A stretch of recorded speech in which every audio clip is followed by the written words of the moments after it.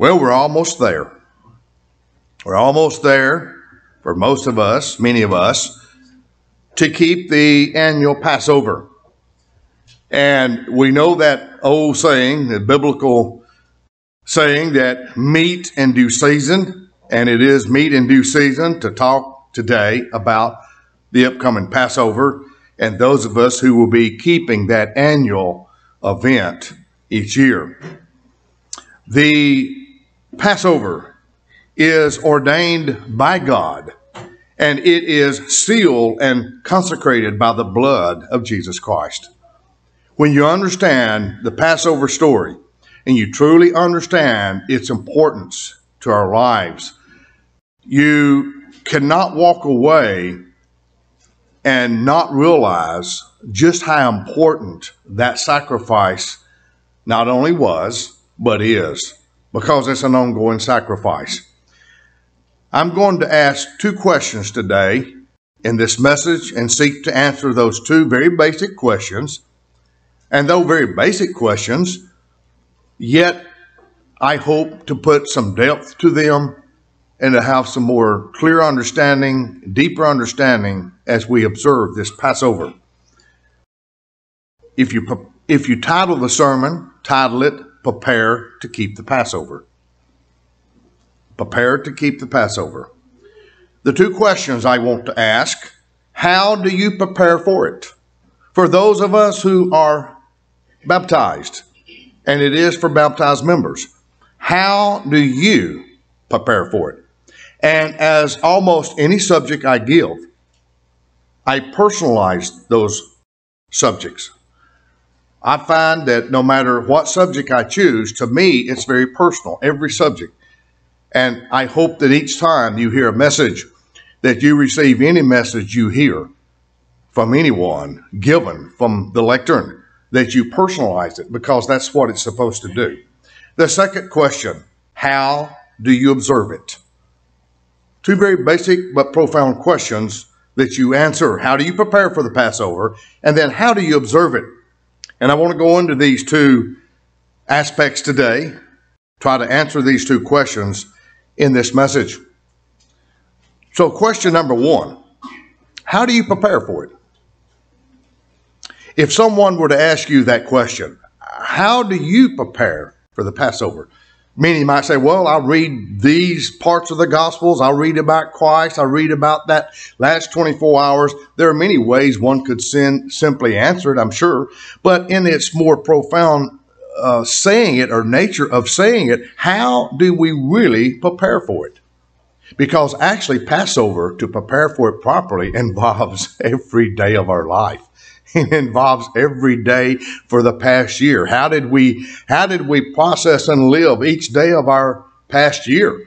And how will we live the day after Passover, and the day after that, and the next week, and the next month? How do we live each day? Because that's the true Passover lesson. Are we living truly and being sealed by that very blood of Jesus Christ? I want you to turn to Romans chapter 3. Romans chapter 3.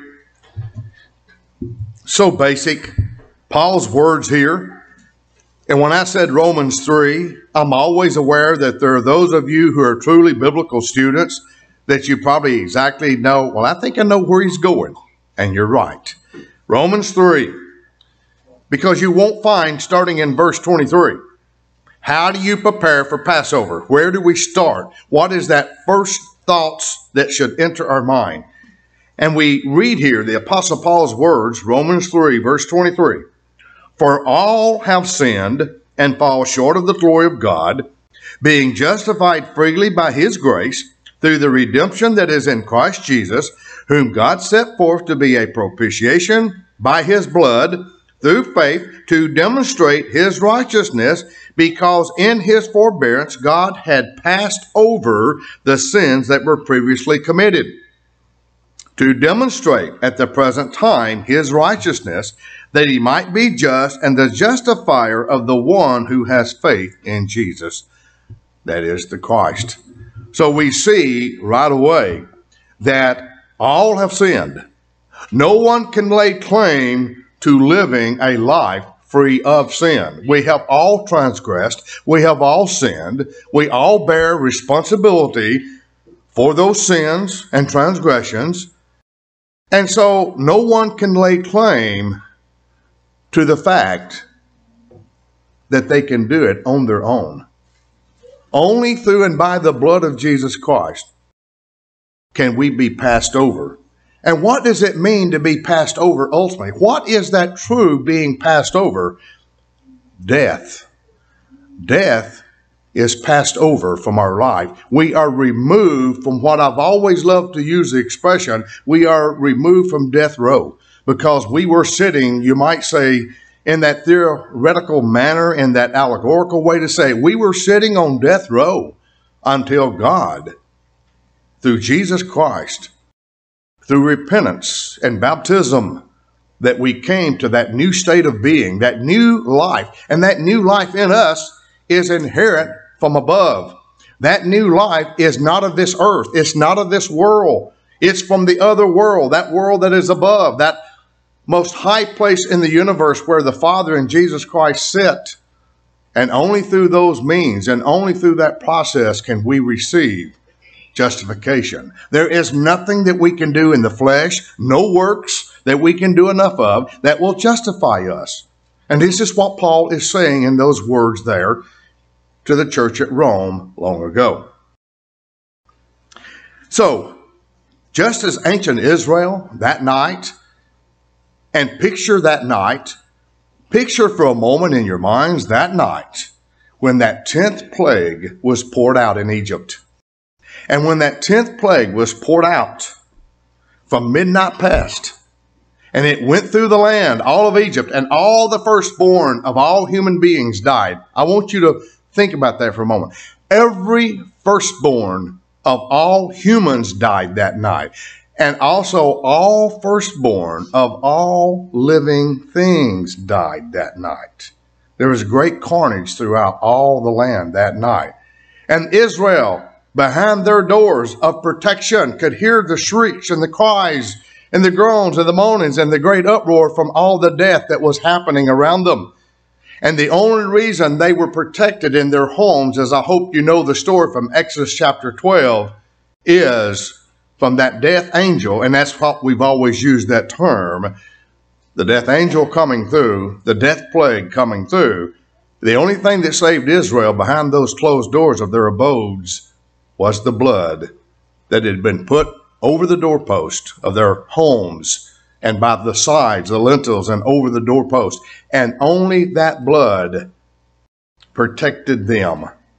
That was the old covenant. That was the old letter of the law operation process. But what is it now when we turn the script and when we flip the script and we talk about the new covenant?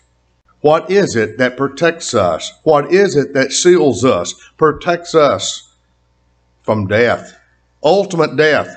Because again, Romans 6:23, the Apostle Paul says the wages of sin is death. The only thing that protects us ultimately from dying, especially the second death, is repentance, baptism, and that covenant to where we are sealed by a contract written and signed by the blood of Jesus Christ. And that blood is theoretically over our doorpost of our dwelling, as he lives and dwells not only with us, but in us. As Christ lives and dwells in us. And if Christ lives and dwells within us, that means the Father does too. Because John 14 verse 23 says that we will come to make, that is, my Father and I will come to make our home with those who keep the commandments. That's John 14 verse 23.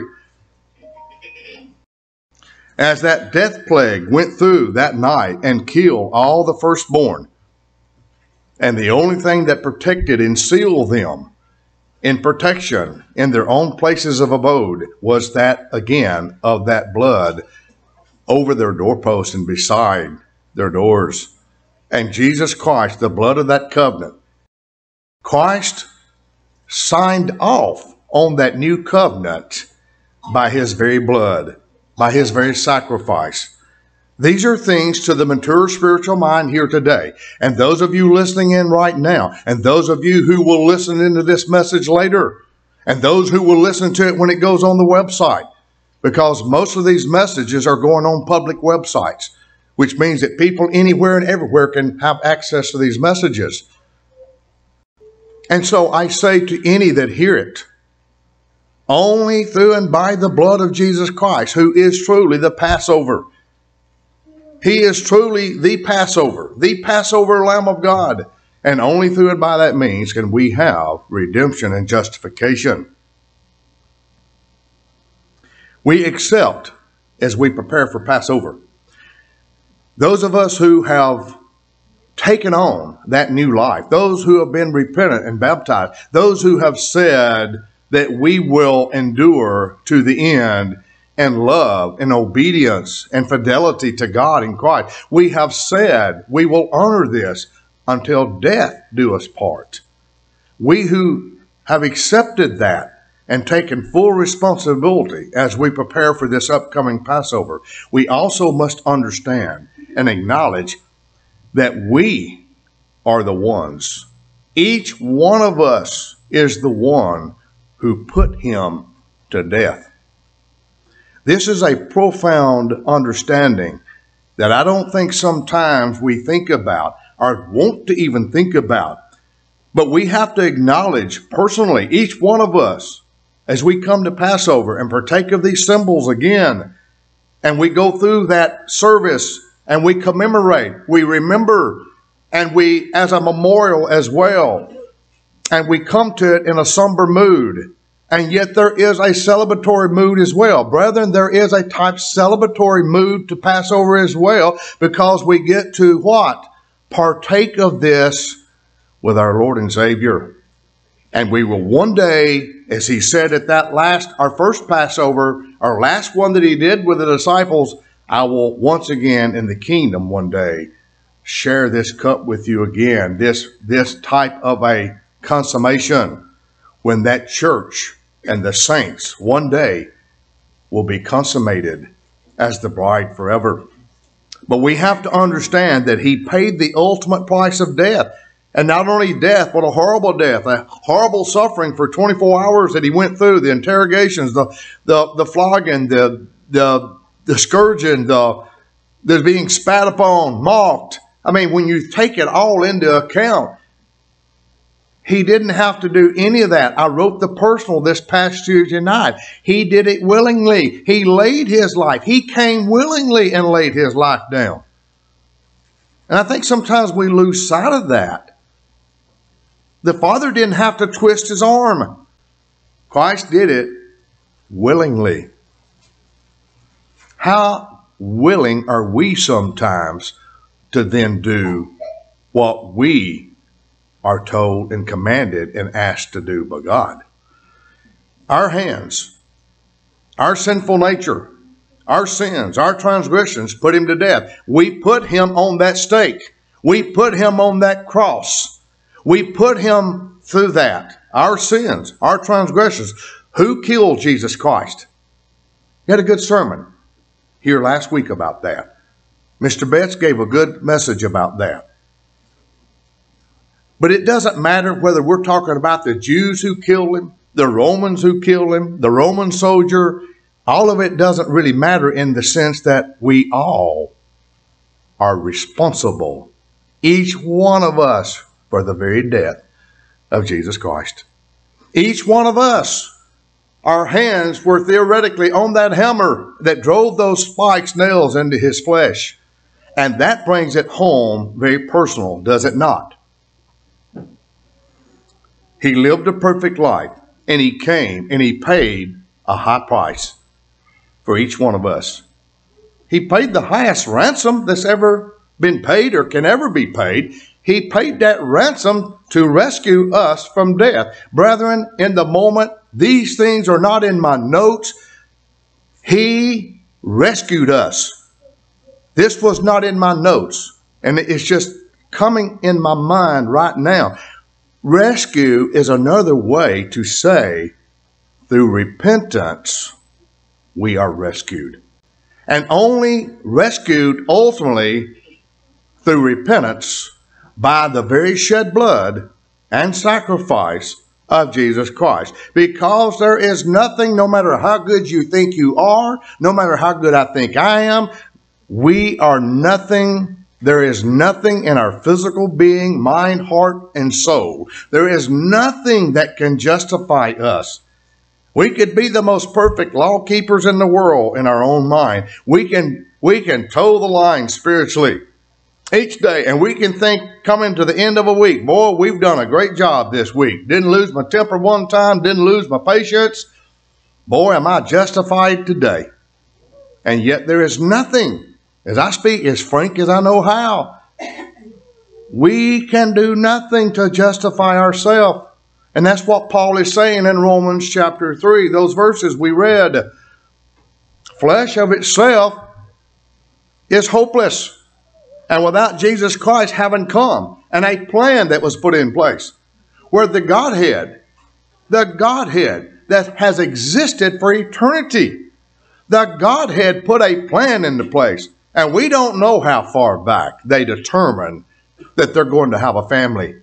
Because that's, again, one of the greatest things we understand, I hope, that we still do, and never lose that sight, that God is putting together a family. He wants family, and He wants family for eternity. And so somewhere long ago, they put together, that is the Godhead, together, put a plan together. And one of them had to come down and get dirty with our sins in the sense of be exposed to sin, and yet never sin. And the one who became Jesus Christ did come down and spent 33 and a half years as flesh to identify with us and to bring ultimately that opportunity by what He did, not only opportunity to receive down payment ultimately on eternal life through and by the Spirit impregnation into our very minds and hearts, but ultimately will give us the entire future of eternity. That is the ultimate gift through it all. When you look at the whole plan of salvation, that ultimate gift is to ultimately say, we, that is the Father in Christ, we are willing to give you eternity. In return, we asked only this. But that only this is huge, that you love us with all of your heart, mind, and soul. And it's never changed from that. God inspired Moses, the one who is the I Am, inspired Moses to write that under the old covenant. It's always been such. God has always asked for our love. And that love entails obedience. And that means also to live repentant lives. He paid the highest price that could ever be paid. Have you ever thought about, as you prepare for Passover, have you ever thought about the fact that when He left the throne of God, when He left there in the third heaven and came to earth and was born of a woman, John 3:16, we know the scripture so well that God says He sent His only begotten Son, that all those who believe may be saved. Stop and consider. If you remove that word believe, you have basically the false teaching of come as you are. God doesn't ask us to come as we are. God asks us to come to Him in repentance. That is a heresy taught by so much of mainstream religion. Those who would believe would be saved. What does that word believe mean? It means active. It means real active repentance, changing one's life, converting to something that you've never been. That is the salvation way.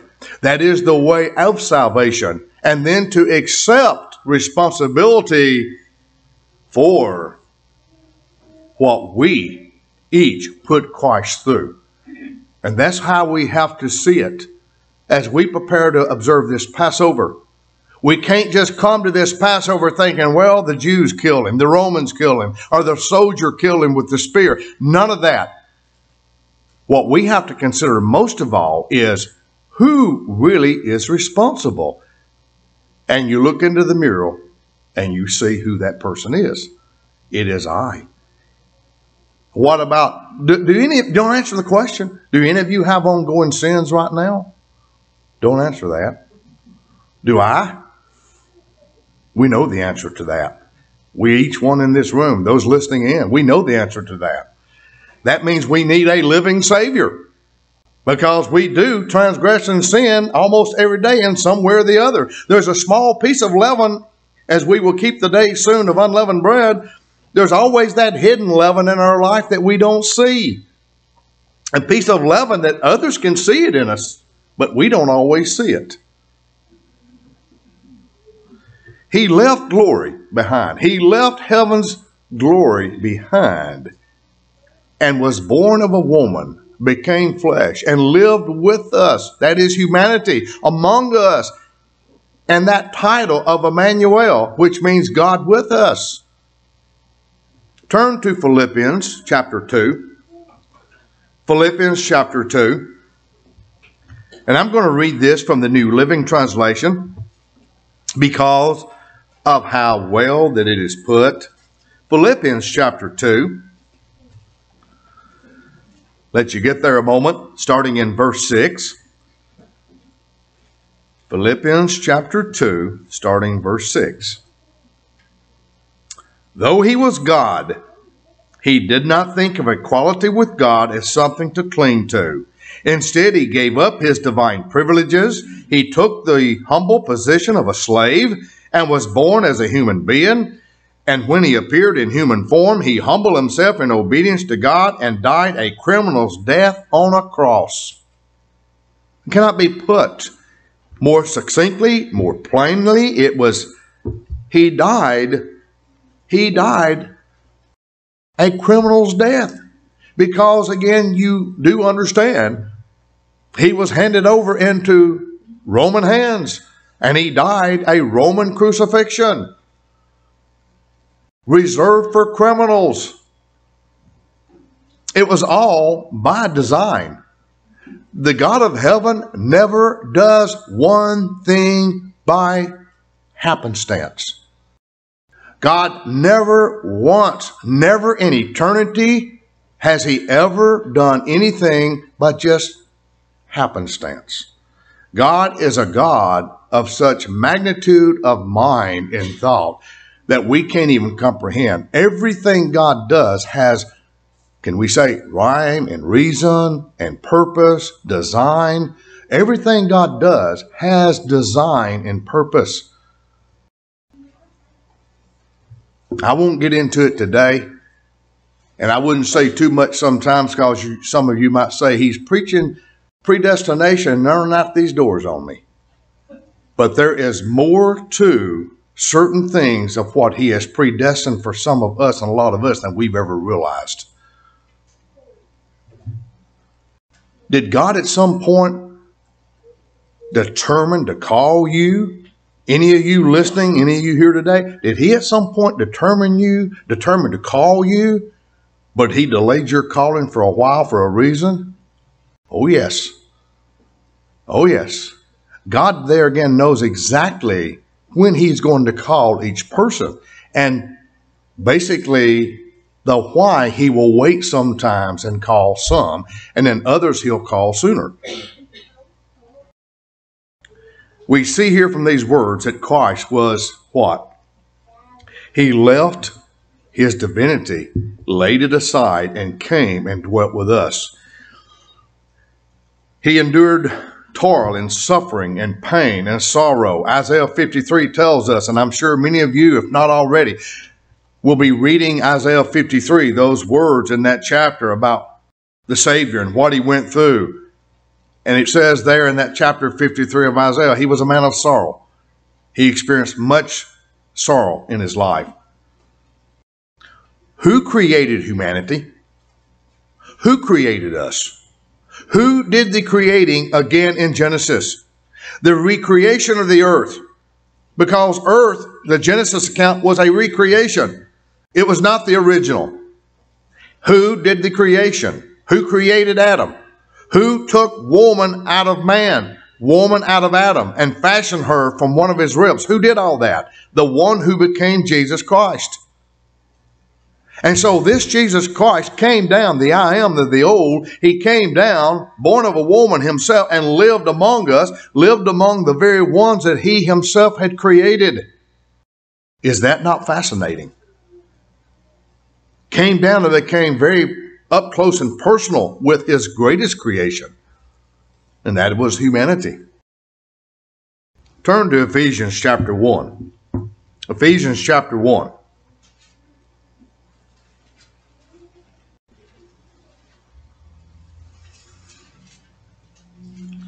This is the ultimate destiny through Christ that we have promised to us. The ultimate destiny, the ultimate promise that we have that one day will be fulfilled, that because of what he did, and that is in Ephesians 1, starting verse 11, in whom also we have obtained an inheritance, being predestined according to the purpose of him who works all things according to the counsel of his will, that we who first trusted in Christ should be to the praise of his glory. In him you also trusted after you heard the word of truth, the gospel of your salvation, in whom also having believed, there's that word believed again, you were sealed with the Holy Spirit of promise, who is the guarantee of our inheritance until the redemption of the purchased possession to the praise of his glory. When I read those words that Paul, right there to the church at Ephesus, when he says, until the redemption of that purchased possession, you know what just popped into my head? When Christ takes his bride when he returns.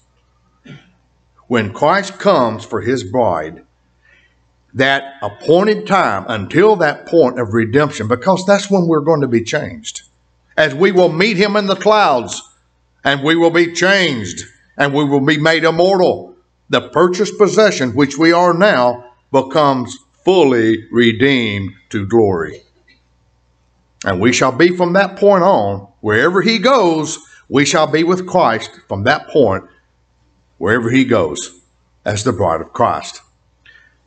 We are waiting as that purchased possession for that ultimate redemption. And that ultimate redemption is to have glory bestowed upon us, to be glorified as Christ is glorified. That's not to say to have the same equal glory, but to be glorified as he is glorified, and we shall see him, as John says in the epistle, we shall see him as he is at that time, because we can then behold him in his power and glory, because we will be glorified as his brethren, as his sisters and brethren, now turned from corruptible to incorruptible, when mortality puts on immortality. Beautiful promise there. Go to Colossians chapter 1. Colossians chapter 1. These letters that were written to the churches by these apostles long ago. Paul here, writing this letter to the church at Colossae. Chapter 1 of Colossians, verse 13.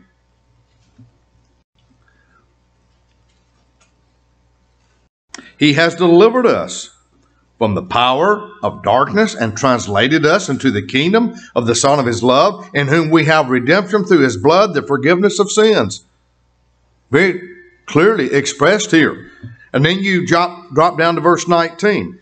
For it pleased the Father that in him all the fullness should dwell, and by him to reconcile all things to himself, by him, whether things on earth or things in heaven, having made peace through the blood of his cross. And you, who were once alienated and enemies in your mind by wicked works, yet now he has reconciled. That is, when we were once in our sins and bondage, we were in bondage to human sins and transgressions. And in essence, to put it very succinctly and plainly, when those sins and transgressions were controlling us, and we were in bondage to them. And Jesus Christ, and through and by that blood and that sacrifice, and through repentance, we were rescued. from who we were. In the body, verse 22, of his flesh through death, to present you holy and blameless and irreproachable in his sight. And then you have that big little word starts verse 23, if indeed you continue in the faith, grounded and steadfast, and are not moved away from the hope of the gospel which you heard. That is, if you remain faithful, if you remain steadfast, if you have staying power, you tie the knot at the end of the rope and hang on and never turn loose.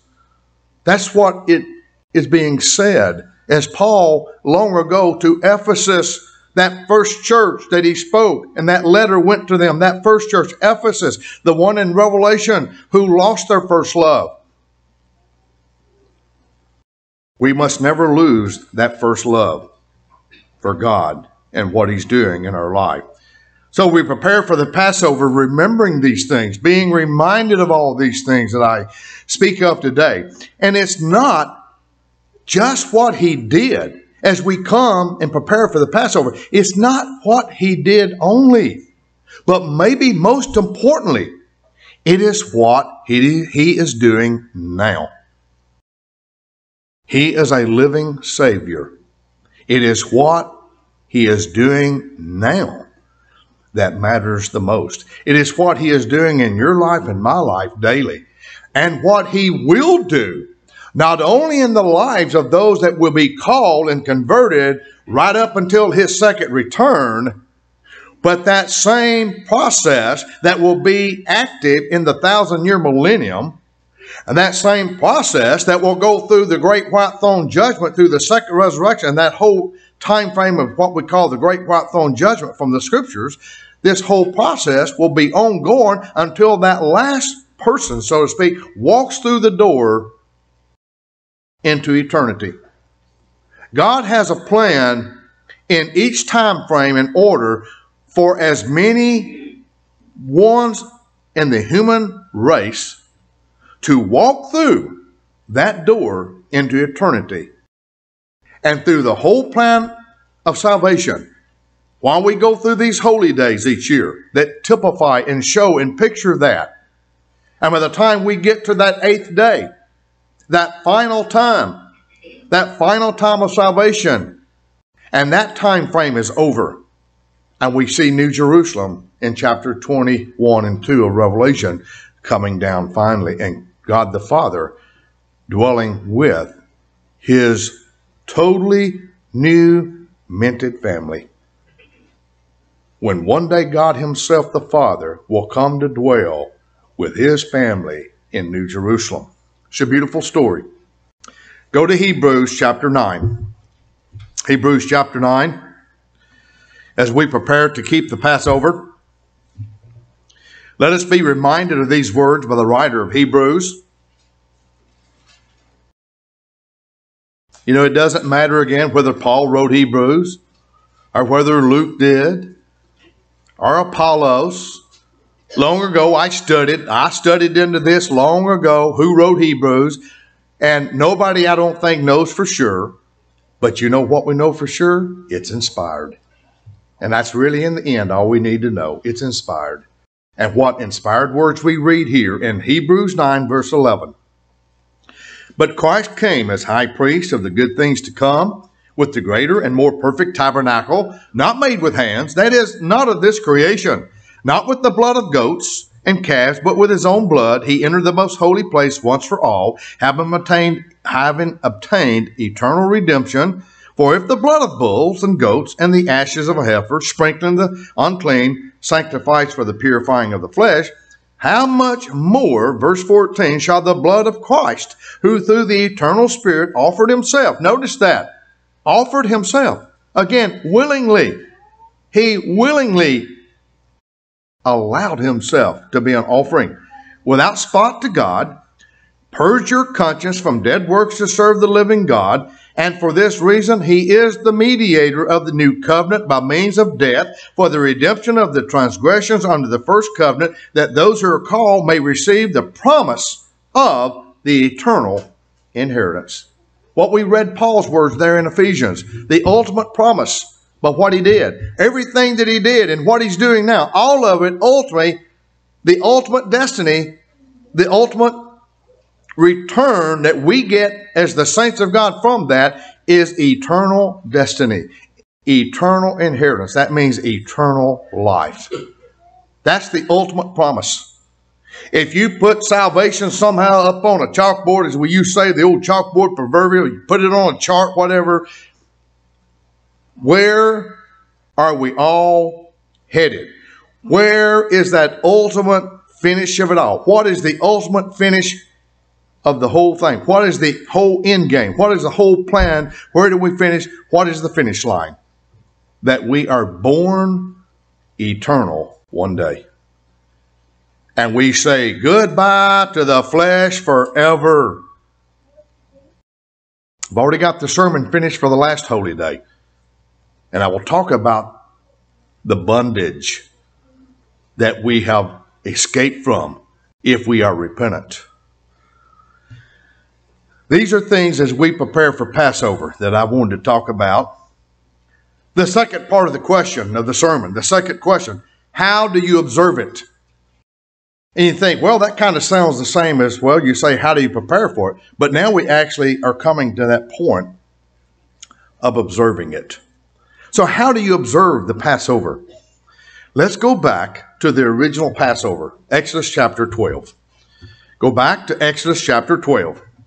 That original Passover, that Passover that they did that night, and they commemorated a 14th Passover. They did a 14th Passover. Perhaps I'll take time this week, perhaps we shall see, to write a personal and make it a little bit long and maybe go through a little bit of a timeline, because there's still confusion out here in this world about keeping a 14th or a 15th Passover. They kept a 14th Passover. Christ kept a 14th Passover with his disciples. And perhaps it's time that I'll write something this week about that. And perhaps I will. I feel very strong about that. We're here at the original Passover that had been enacted there in Egypt. Let's drop down to verse 43, chapter 12 of Exodus, verse 43. The Lord said to Moses and Aaron, this is the ordinance of the Passover. No outsider shall eat of it. Now, as I go through these verses and you follow along with me, you'll be able to extrapolate and be able to understand under the old covenant who could and who could not take the Passover. As you're going through these, reading along with me, you will begin to frame in your mind, no doubt, the spiritual application under the new covenant. And I will get to that shortly. Verse 44, every man's servant who is bought for money, when you have circumcised him, then he may eat it. Verse 45, a sojourner and a hired servant shall not eat it. In one house it shall be eaten. You shall not carry out any of the flesh outside the house, nor shall you break one of its bones. Do you see that, brethren? You won't break one of his bones, not one of the bones. They were not to break one of Jesus Christ's bones. Not a bone was to be broken. That was brought out last week, I think, in Mr. Beth's sermon. That prophecy, you see the same words. Christ was not to have one bone broken, and he didn't. Okay? All the congregation of Israel shall keep it. And when a stranger sojourns with you and wants to keep the Passover to the Lord, let all of his males be circumcised, and then let him come near and keep it. And he shall be as a native of the land, or as that would be a citizen. For no uncircumcised person shall eat it. One law shall be for the native born and for the stranger who sojourns among you. Thus all the children of Israel did as the Lord commanded Moses and Aaron, so they did. So it came to pass on that very same day that the Lord brought the children of Israel out of the land of Egypt according to their armies. So we see the strict regulations that no uncircumcised person should be taking the Passover. But I'm going to say something today that may kind of shock you. Circumcision is still required to take the Passover. Nobody ran out. Circumcision is still required to take the Passover. But what circumcision? What type circumcision? It's so ironic that Again, when Moses wrote the book, Deuteronomy, the last of the 5 called the Torah by the Jews, the book of the law, those 5, and he wrote Deuteronomy, and the whole flavor of Deuteronomy again has so much of the new covenant essence woven throughout that book of Deuteronomy. The word heart is mentioned again more times in the book of Deuteronomy than all the other 4 books of the law put together. Why is that? Because after 40 years, God had instructed Israel the whole time. Let these things be in your heart. Love me with all your heart, mind, being, and soul. It always from God carried that new covenant type thinking. And Moses wrote in Deuteronomy chapter 10, verse 16. You can jot it down. I'll quote it. Deuteronomy chapter 10, verse 16. Inspired of God. Direct inspiration from the one who became Jesus Christ. Therefore circumcise the foreskin of your heart and be stiff-necked no longer. Be rebellious no longer. Be resistant no longer. Do not resist me, your God, your Creator, any longer. You know what I hear when it says, be stiff-necked no longer? And we know what stiff-necked is. Don't want to listen. Stubborn. Resistant. Hostile. Romans 8:7. Carnal minds, carnality is hostile to the very nature of God. That's Romans 8:7. It's always been this way. God has always asked us to do everything from the heart. Maybe it's double speak. The heart of the new covenant is the heart. It is at the heart of it. They want our love. They want our submission, our surrender, our fidelity. And if they have to, so to speak, twist our arm to get us to do it, that's not how God in Christ operates.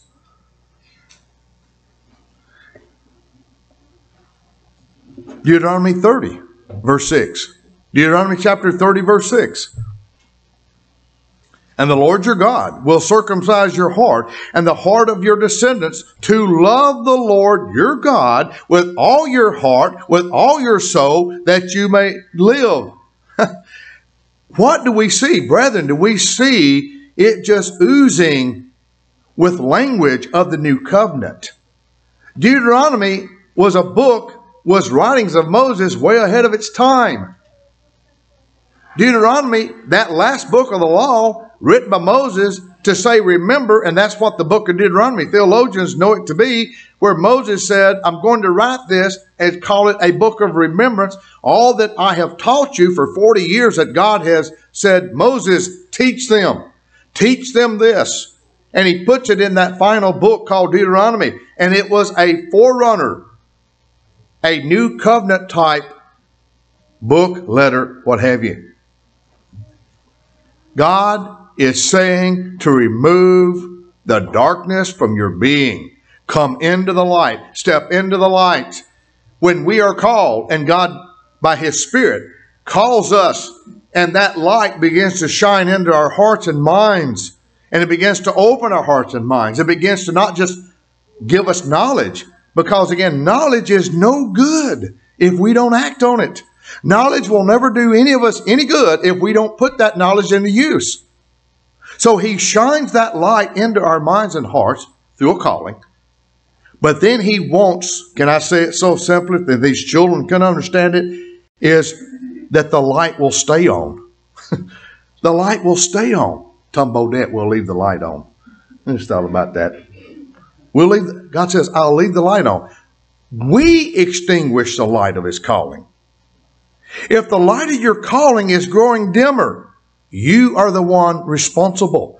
If the light of your calling is growing dim, if there is a darkness creeping back into your life, it is you. It is what you're not doing.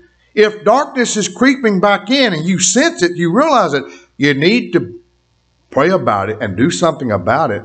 Because believe you me, the devil right now and the demonic powers are the most active they've ever been.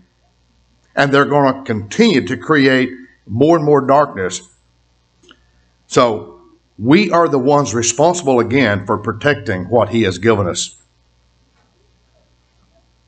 God has been, through a process called salvation, reserving the right to call those, John 6:44, it is the Father who calls.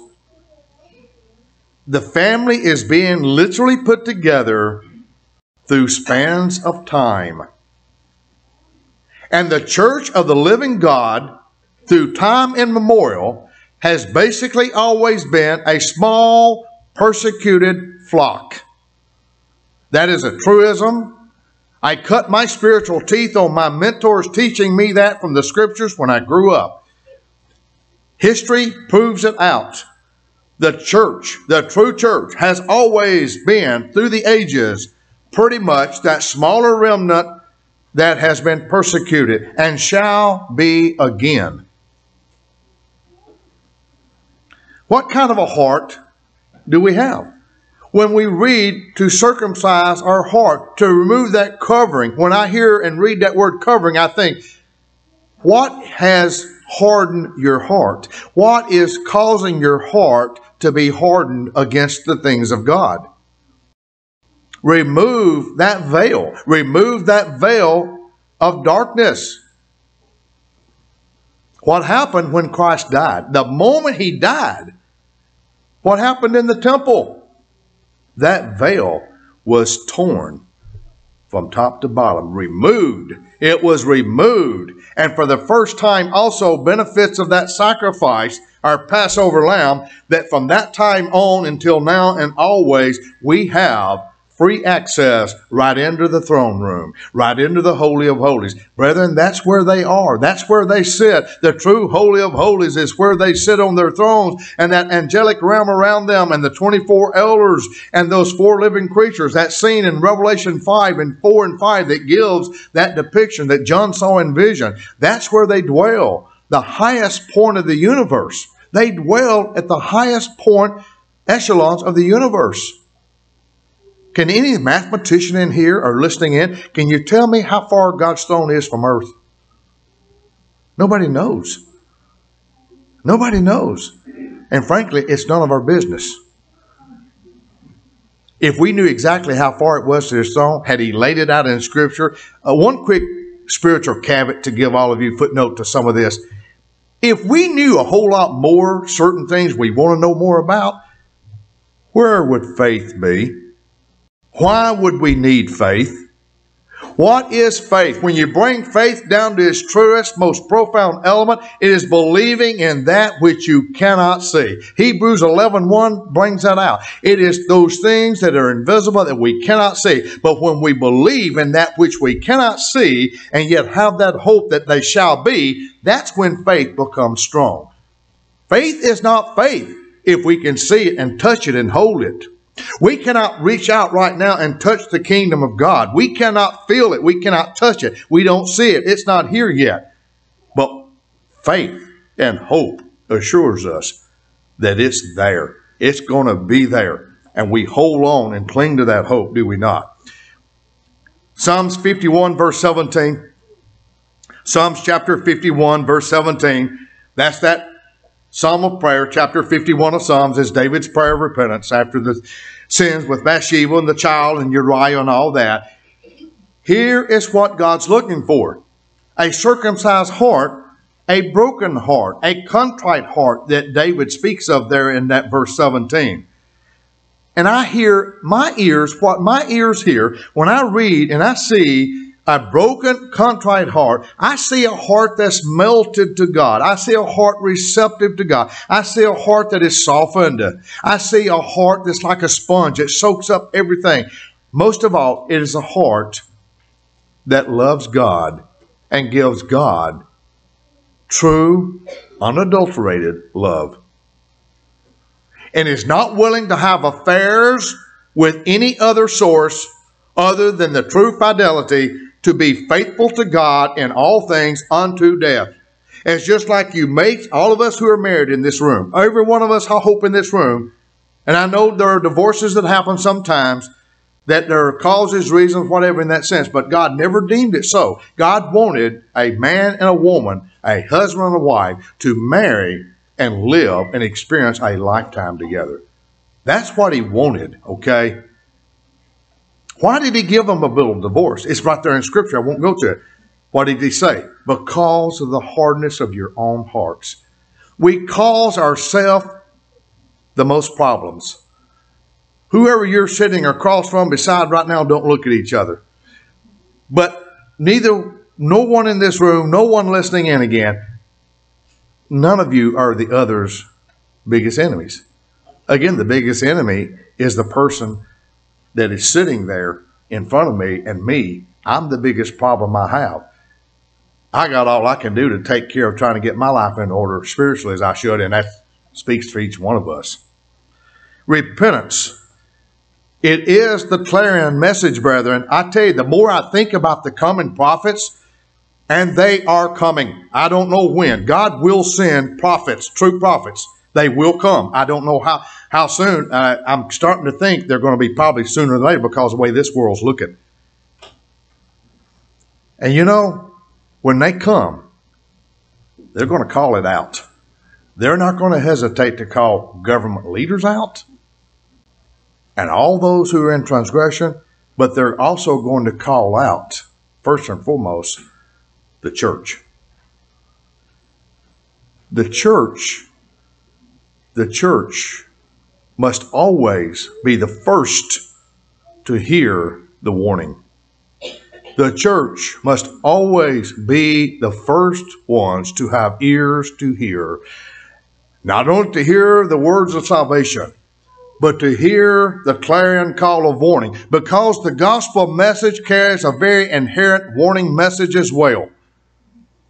I could say, paraphrasing from Scripture, and you would agree, if you don't repent, such and such will happen. If we don't repent, we can only expect the consequences of those things to happen. We observe Passover with a circumcised heart. That means and should say to us that we are cleansed when we repent by God's forgiveness to us. So we come to that special event and we observe it with a heart of forgiveness, knowing that God has forgiven us. He has what? Through Jesus Christ and with that shed blood, of that sacrifice, has atoned for our sins. And so if we are in that state of being, in a spiritual state of being, then we are cleansed, and we take that Passover with thankfulness and a type of a celebratory mood as well, and attitude of, look what he did for me and look what he did for us.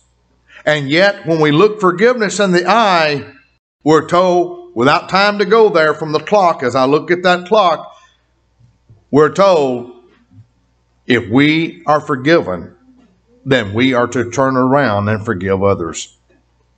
We cannot have the luxury of coming to Passover with hardness of heart, animosities or resentments against others. Not one. When you take that wine and you take that bread and you do that foot washing, if we are harboring resentment, animosity, hostility against one person, then you, in that sense, and get me and understand clearly what I say, if you come to Passover and you have not cleansed your own heart and mind and being of animosity towards someone and resentment and even possibly hatred, then you are in that spiritual sense taking it in an unworthy manner. Forgiveness is at the heart of the Passover. Forgiveness is at the heart of Christianity. It is at the heart of salvation. Forgiveness is heart and core, because with us not having been forgiven, none could walk through that door. But because we've been forgiven, and all made possible by the Passover Lamb, Jesus Christ. Turn to Mark 11. Mark 11. Mark 11, chapter 11. Verse 25. Jesus Christ says it very plainly here. As we come to observe the Passover, remember this. Whenever, verse 25, Mark 11, whenever you stand praying, if you have anything against anyone, forgive him, that your Father in heaven may also forgive you your trespasses. But if you do not forgive, neither will your Father in heaven forgive your trespasses. What can I add to that? Jesus Christ says it plain. If you haven't forgiven, then you are, my words, on dangerous ground. I will just quote from the model prayer from Matthew 6, verse 9 through 15. Matthew chapter 6, 9 through 15 is the Lord's Prayer, and that model prayer, as we call it too. What is such a big part of that prayer? Is debts being forgiven, and then you turning around and forgiving the debts of others. Do we see even how in that, and I'll just turn to it if you want to, turn to Matthew 6. Turn to Matthew 6. I mean, where are y'all going for the next 3 hours anyway? Okay. Matthew 6. Let me just quickly read through it. Matthew 6, and follow along with me. In this manner, therefore pray, Our Father in heaven, hallowed be your name. Your kingdom come, your will be done on earth as it is in heaven. Give us this day our daily bread, and forgive us our debts as we forgive our debtors. And do not lead us into temptation, but deliver us from the evil one. For yours is the kingdom and the power and the glory forever. Amen. We see what's at the heart and core of this model prayer. That we first acknowledge God, our Father in heaven. We acknowledge the supreme being in the universe. And then the narrative moves in the prayer, the model prayer, forgiveness. Not only the forgiveness that we receive, and being thankful every day that we can receive that forgiveness through and by Jesus Christ, the Passover Lamb, but that we turn around and balance the book, so to speak, spiritually by forgiving others. Brethren, I've lived my life, and I see it still.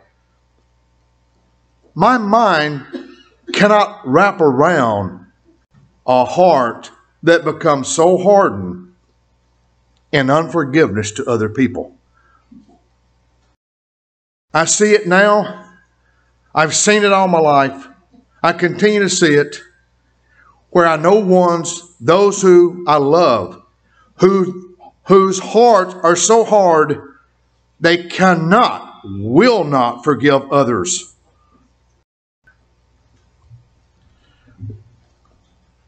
Our hearts have to be cleansed of all animosity against one another. It doesn't in the end game, it doesn't matter what you think so-and-so said to me, did to me. In the end game, God says forgive. Forgiveness is at the heart of this Passover story. Because without forgiveness, we have no hope. Without Christ and that sacrifice and shed blood and it applied to our life, we have no hope. We're dead men walking. Not a one of us can afford to clutch and hold on to those debts. That is, those grievances, those offenses, those trespasses that somebody said something to me, somebody did something to me, and I'm not going to turn it loose. I'm not going to let it go. If you come to Passover with those kind of attitudes, you are taking the Passover in that sense in an unworthy manner.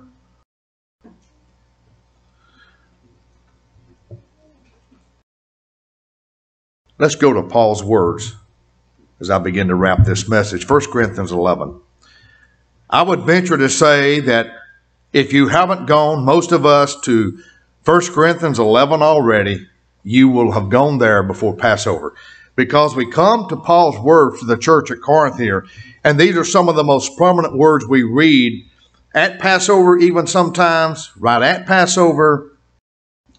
Let's just start in verse 17. Now, in giving these instructions, I do not praise you, since you come together, not for the better, but for the worse. For first of all, when you come together as a church, I hear that there are divisions among you, and in part I believe it. So Paul's dealing with the divisions and disunity there in the Corinth church at that time, and they were full of it. For there must also be factions among you, that those who are approved may be recognized among you. Therefore, when you come together in one place, it is not to eat the Lord's Supper, for in eating each one takes his own supper ahead of others, and one is hungry and others drunk. We know we don't do the full supper. The Passover New Covenant is that symbols we take at that Passover. We keep that New Covenant Passover with those symbols. And Paul's covering that here in these verses. He says, verse 22, what? Do you not have houses to eat and drink in? Paul's making it pretty clear this New Covenant Passover was not to be that type of a meal, what have you. They came together to keep those symbols, as Christ introduced those symbols at the end of that supper that night. Christ introduced those first symbols of that first Passover as they had was ending supper that night, so to speak. I want to drop to verse 23. Paul says, for I received from the Lord that which I also delivered to you, that the Lord Jesus on the same night in which he was betrayed took bread, and when he had given thanks, he broke it and said, take, eat, this is my body, which is broken for you. Do this in remembrance of me. In the same manner, he also took the cup after supper, saying, this cup is the new covenant in my blood. This do as often as you drink it in remembrance of me. For as often as you eat this bread and drink this cup, you proclaim the Lord's death till he comes. That means you are what? You are under grace. You are under grace. You are being what? Prepared one day to receive eternal life. Therefore, verse 27, you see Paul kind of changes the narrative a little here. Therefore, whoever, though, eats this bread or drink this cup of the Lord in an unworthy manner will be guilty of the body and blood of the Lord. But let a man examine himself, and so let him eat of that bread and drink of that cup. For he who eats and drinks in an unworthy manner eats and drinks judgment to himself, not discerning the Lord's body. And for this reason, many are weak and sick among you, and many sleep. Brethren, I've read that for years, and it's kind of troubled me because I seem to discern what Paul is saying. For this reason, many of you are sick and even dying. You do not understand, he says. You do not understand the Lord's sacrifice as you need to and should.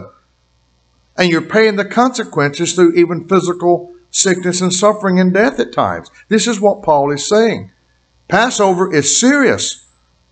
It's a night to come before them in the third heaven. They will be watching. They will be observing every service held that they have put their stamp of approval on. And notice how I said that. There are counterfeits. There are counterfeit Passovers being done everywhere too. Notice I said they will be observing those Passovers that meet their approval, not our own personal desires to create the type Passovers that we want to create, that fit the narrative that we want to create. Most of you understand, I hope, where I'm coming from. If we judge ourselves, verse 31, we would not be judged. But when we are judged, we are chastened by the Lord, that we may not be condemned with the world. Therefore, my brethren, when you come together to eat, wait for one another. We see here the emphasis that Paul is putting on that Passover is to come reflective, to come examining oneself, to come understanding what that blood sacrifice, that sacrifice total of Christ means. And when we do understand the totality of it, as I've tried to just cover just what I call snippets of it today. I mean, I've just covered in about an hour and 5 minutes, I think already. I've just covered snippets of it. I've just tried to hit some of those basic, profound highlights. What does it mean to drink and take the Passover in an unworthy manner? I hope today that I've given enough evidence that we can reflect on, examine ourselves, and consider that. Those of you who will take Passover, when we take that Passover this week and we do the foot washing, as you're doing that foot washing ahead of time, I will mention, do so with a heart of service. Understand, be reflecting now that when we will come to that first portion of the foot washing, it literally means that we bow in servitude and service to one another as Christ knelt that night and washed all of their feet and said, if I be your Lord and Master, and I do this for you, how much more you should do it for one another. And it means simply, in the greatest way I can say it, is we don't put self first. We learn a life of service to put others first. That's what it all means. Christianity, to be a disciple of Christ, Christ put others first. Christ didn't ever put himself first. When you partake of that bread this week, it will be that tiny little piece of bread that we will imbibe of, but with such profound meaning that we will be literally partaking of the living manna from heaven, Christ. That living bread, that living being that is our daily intercessor, that is our daily high priest, that is the one daily that with the Father is watching over us. Revelation, the message to the 7 churches there, and that verse where Christ is said to be walking among the churches. Jesus Christ walks among us. He observes. He examines all of us. And He knows. He knows each one of us, especially where our hearts are. And when you take that bread, remember those things. When you partake of that wine, remember the sacrifice, the shed blood. Remember what He went through. Remember all that He did. And He ultimately ended it and signed it. You might say He made a contract with us. And He sealed it, written and signed by His own blood on the document, so to speak. And that has opened the way, ultimately, for eternal life. That is the greatest thing that we can take when we observe the Passover. We can understand that that promise of eternal life is the ultimate reward. What does Revelation 22 say? I am coming and I'm bringing my reward with me. The promise of eternal life.